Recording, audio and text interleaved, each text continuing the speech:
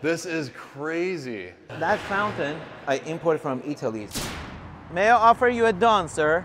Yeah, sure. So you just got three, you just got all three of these Porsches? Yeah, and I have the Sports Classic 2 is at the house. Yeah. But my GT3 RS that's on the boat now, I think that's my most exciting one. But yes, for this sure. is probably the best sounding Porsche under 200 grand. Shifting, everything. And you're 181,000, you get a Y-Sac package on it. You know, you don't have to worry about beating it up, take it to the track. No car has been beaten harder than my GT3 RS, my No way. 912. Yeah, we beat the crap out of that thing, put 15,000 miles on it. What? No never a mechanical problem other than the aftermarket exhaust we put on rattled and came apart, but nothing factory issue. That's I've heard awesome. that this car is incredibly well balanced. It is. Is it awesome? It's better than the GT3 RS. Really? Oh, shit. What spec did you do on your 3RS? I went with the Tribute edition. It was shown at the Pebble Beach. Is white with the green. White with the green? Cool. Yeah. That's a pretty spec. Yeah, they offered it to the VIP Porsche customers. I'm like, if it's limited, they said, yeah, it's super limited. Yeah. I figured, hey, you know, and I already seen it. I liked it because you could go crazy with that colors, right? Yellow, red. And they all look great on the screen. Yeah. So you could really lose yourself speaking of Porsche. But yes. if they do offer limited edition spec. I love the Ruby Star on that car, the pink with the YZEC with all the carbon. I think it's such a cool spec. We'll need a pink car at some point. We'll do at some point. Yeah.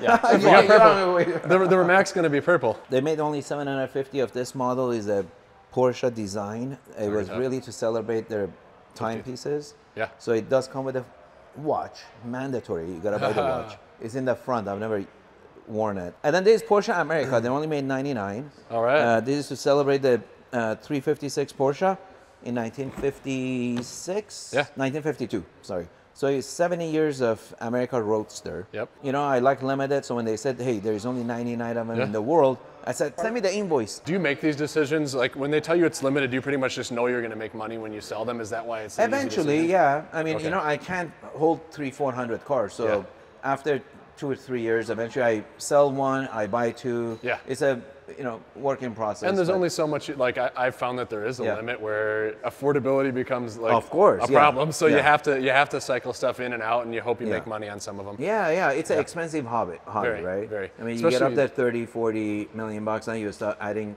Ferraris, forget it. You got to add another 20, 30 million bucks on top of that. You know, it's at that point, it's not a hobby anymore. It's a business. You're right. I wanted to ask, do you appreciate SLRs because of the driving experience, or the investment, or the styling, or all three?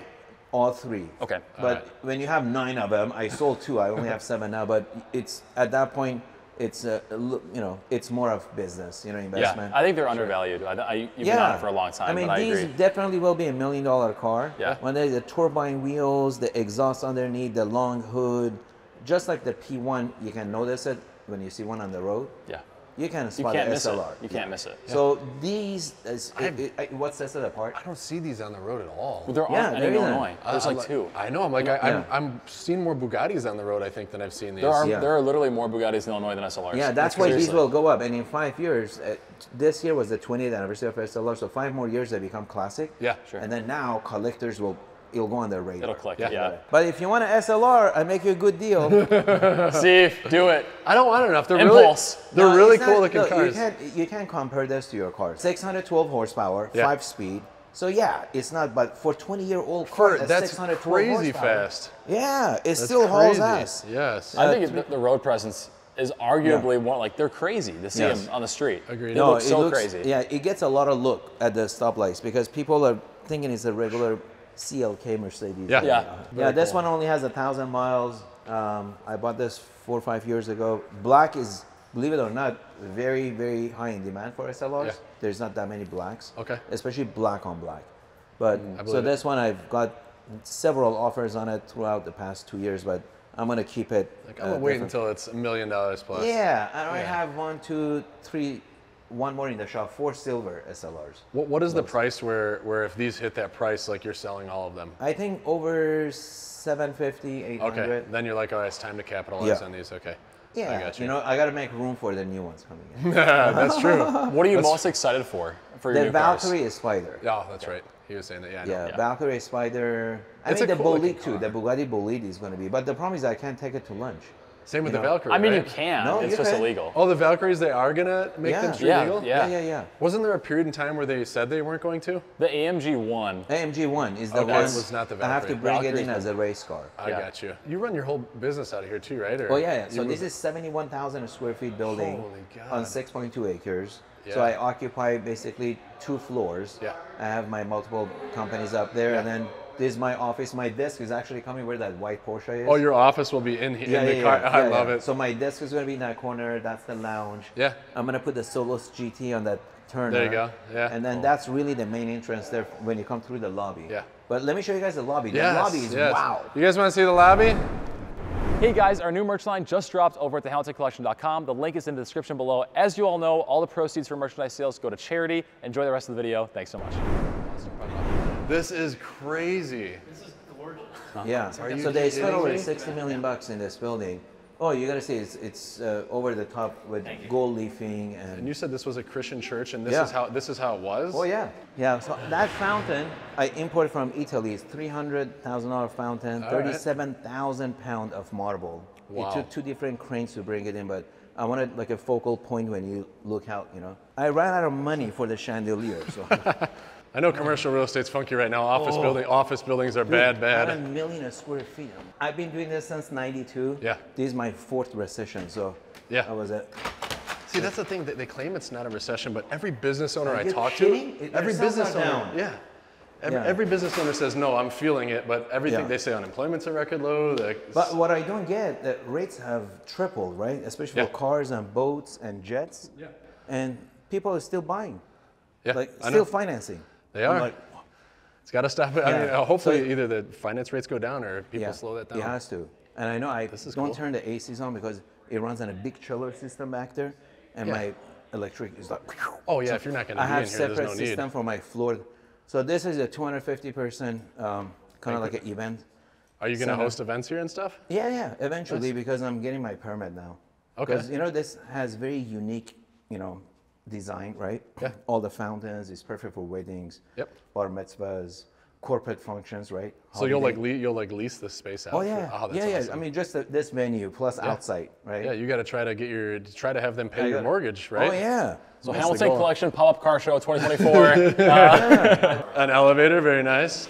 So I made this into it's got an elevator. So I'll just give you guys a peek in here because there may be employees on conference calls and stuff. This is my. Oh, this is really nice. Oh, yeah. How does this come out of?